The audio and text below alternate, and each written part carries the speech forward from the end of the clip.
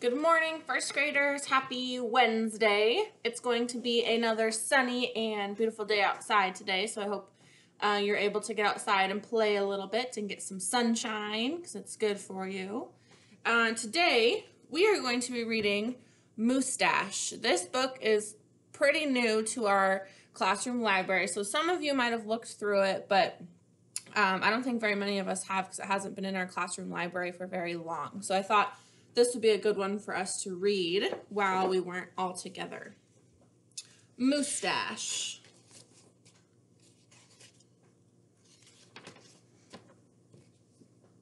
Moose had a problem, a horrible, hairy, prickly problem. It grew right below his nostrils and just above his upper lip. A moosetache. That's pretty big. Not a few spare hairs or shy little stubble. No mere weak wandering whiskers on the upper lip of his moose. No siree. Moose had a big, bushy, bristly, mighty moosetache. But a moosetache that was burly, surly, mangy mess, and it itched a lot. Sure, he plucked and he tweezed, he even clipped, snipped, and teased, but his combs were still cowards, and his brushes rebelled. His scissors simply surrendered. You can see them all down here. They look pretty scared of his moosetache. Moose was in a frizzy tizzy.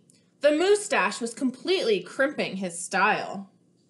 He was a great hoofer, but he could barely hoop and hip-hop with the moosetache going flip-flop.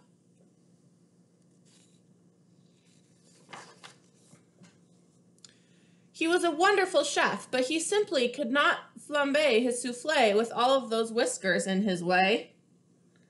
And he was a daring skier, but how could he downhill race with the mighty moosetache blowing in his face? Moose had to do something, and soon. But what? I wonder what he could do.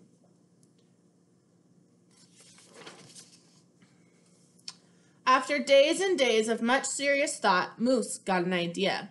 He crossed some hair here, he crossed some hair there, and he tied his moosetache around his neck. A moose scarf seemed to be the ideal answer to his problem. It was so simple, so easy, so perfectly perfect. That's a big scarf.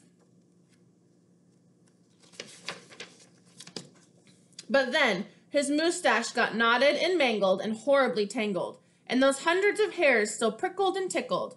Worse, Moose could barely take a breath with all that moosetache wrapped around his neck. So Moose untied, unwrapped, unknotted, and, gulped in some fresh air.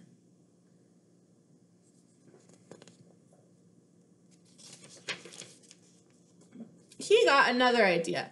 He parted some hair this way, he parted some hair that way, and he heaped all that moosetache on top of his head. Moustachioed antlers seemed to be the ideal answer to his problem. It was so simple, so easy, so perfectly perfect, until a squadron of squirrels and one very nosy gopher moved right into the moose motel. They huddled and hoarded, furrowed in, burrowed in. So now they're making a home in all of his mustache hair, his moosetache hair. Oops. And very, very nosy. The squirrely chitting and chatting, squeals and squawks woke Moose every morning before the crack of dawn, and that gopher was giving the moose one hairy headache. Moose needed his sleep. He needed his rest. He needed his privacy.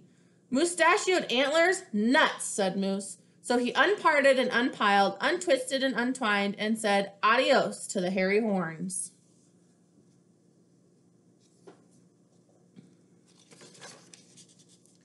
But now what? What? The miserable moose took hold of a hunk of hair and he wrestled it.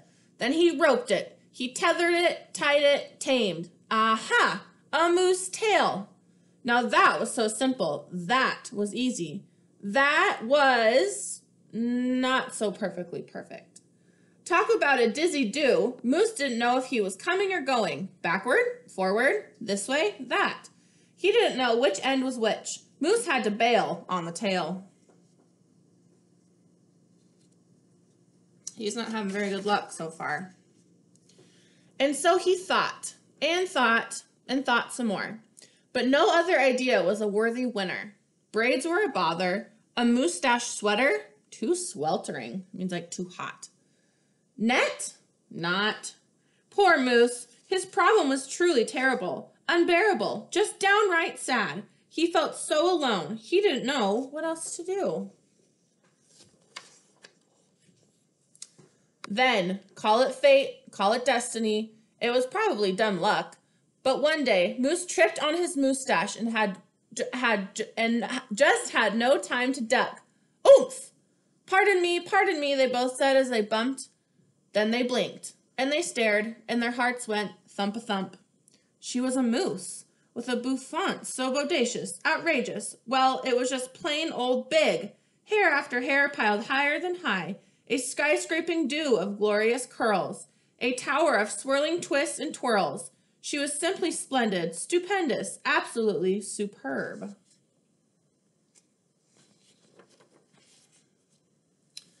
Of course, Moose had to ask how she did what she did to get such a do. Miss Moose winked and then whispered, just a little glue. So, she helped he fearlessly plunge a hoof into the fat pot of white gooey goop, and carefully, oh so carefully, they glopped and they plopped, they pasted and they pressed, they coaxed and curled every truly unruly wayward whisker. Around and around they tweaked and twirled those horrible hairs until Moose's once mangy mess was now a wondrous winding wave of a marvelous moustache.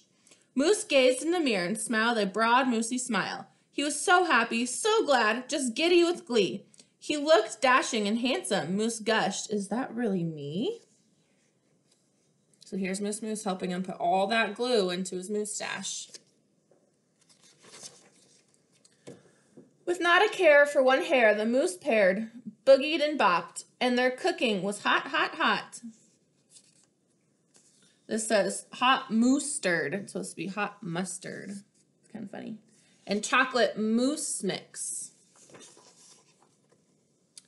So, of course, it wasn't long after that Moose and his moustache and his beautiful bride fox-trotted and tangoed and waltzed down the aisle. Good hair days, bad hair days, they vowed to love and to cherish. And with hearts heaped with love and pots filled with goop, they both sighed, I do, glue, and promised to never part. It was simple, so easy, so perfectly perfect. And it stuck. Here's some other pictures. I thought Moose was just going to cut all of his moustache off. I didn't think he was going to glue it. But that's another way to solve this problem too, huh? All right, that was kind of a longer story today, so I hope that you guys have a wonderful Wednesday, and I'll see you tomorrow for another story. Bye!